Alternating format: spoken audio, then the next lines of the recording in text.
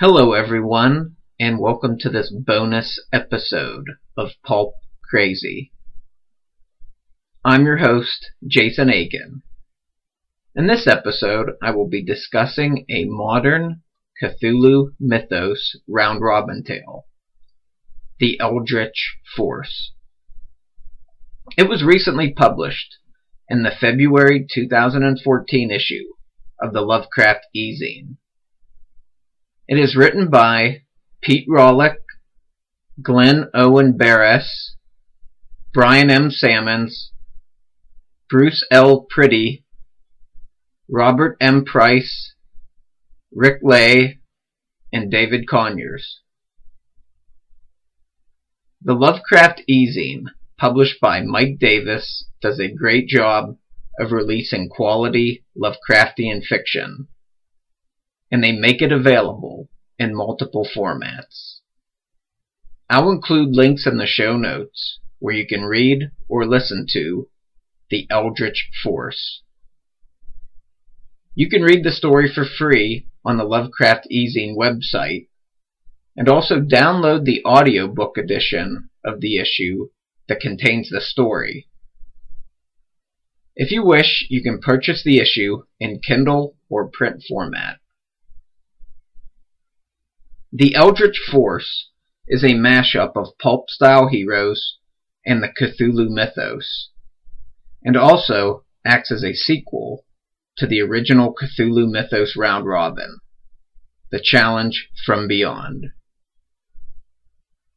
It's set in post-World War II occupied Berlin, and later beneath Auschwitz. Some great pulp elements are present. Underground tunnels, secret experiments, and monsters, just to name a few. Each author introduces their own pulp-style hero into the story during their portion. You can see two of the main characters, Ash and Hurst, the dead man detective, along with a ghoul, which is a werewolf-looking creature, in Dave Felton's artwork. Pete Rawlik introduces Ash, or the Nightmare. He's a German who dwells beneath Berlin. Rather than skin and bone, his body seems to be made up of ash. He has the ability to disintegrate his body to fit through tight spaces. He can also reform his body after suffering injury. He appears to have been around for a long time.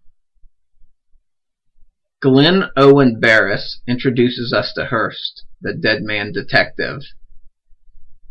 He's an American with MIS, suffering from an inoperable brain tumor.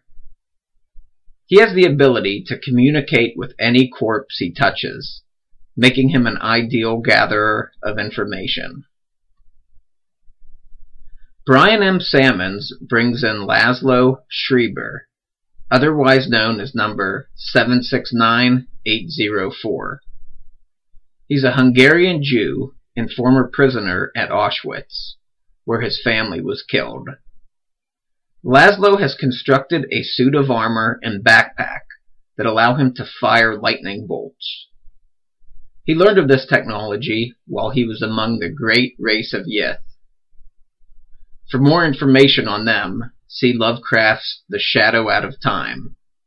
They are also mentioned in Lovecraft's portion of The Challenge from Beyond. The trauma of Auschwitz allowed Laszlo to break the mental wall the Yithians constructed in his head, and he now can remember what he learned while his mind was among them. He now seeks vengeance for his family. Bruce L. Priddy brings in perhaps the pulpiest character, Operator Number 13, an American OSS agent sent to clean up what is going on beneath Auschwitz.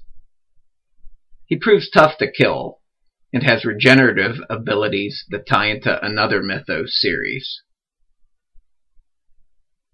If the Eldritch Force was a role-playing game, Pretty's portion also introduces the mini-boss of the story, the Supreme Soviet, who is mentioned in name only at the end of his portion. Robert M. Price picks up on the Supreme Soviet and lets loose in bringing him to life. He's a powerhouse and a true force of destruction, a real physical threat for the heroes to confront. Pete Rawlik returned for another portion after Robert M. Price's portion, to throw in a Reanimator reference and to set the stage for the final portions of the story. Rick Lay comes in and drops some more Mythos references. He then introduces the big bad of the story, while at the same time tying the Eldritch Force directly to the challenge from beyond. David Conyers conducts an epic battle with the assembled characters and brings the story to a conclusion, but also leaves room for a sequel. I'm not sure if the Eldritch Force marks the first appearance of any of these characters or not, but it appears from comments made by Rawlik and Pretty that at least their characters, Ash and Operator Number 13, will be seen again. I'll be sure to keep an eye out for them. I thought this was a pretty cool story that got more and more mythos as it progressed. Mythos elements are shown throughout, but with Lay and Conyers really adding in the mythos references in the last two portions of the story. I think these modern day authors did a great job in carrying on the Cthulhu Mythos Round Robin tradition that started with Lovecraft and the other Weird Tales writers in the Challenge from Beyond. Do yourself a favor and check out the Lovecraft EZine links in the show notes and give the Eldritch Force a read or a listen. You'll be glad you did. That's it for this week's episode. Pulp Crazy is located at pulpcrazy.com. I'm at Pulp Crazy on Twitter and facebook.com/pulpcrazy. My YouTube channel is youtube.com/pulpcast. You can also email me at pulpcrazy@gmail.com. Thanks for watching, and I'll see you next time.